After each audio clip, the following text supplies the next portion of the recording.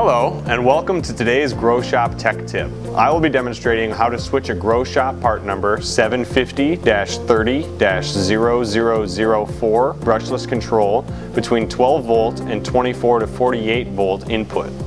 Although we are using this control, the same process may be used on other Groschopp brushless controls as well. Find your J1 on the lower board of the control. When you move the jumper from the first 2 pins to the second 2 pins on the jumper, or J1, you will switch your voltage from 24 to 48 volt input to 12 volt input.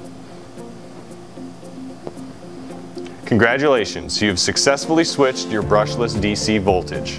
This has been a Groschopp Tech Tip. For more information about any of our products or to view other tech tips, please visit us online at www.groschopp.com.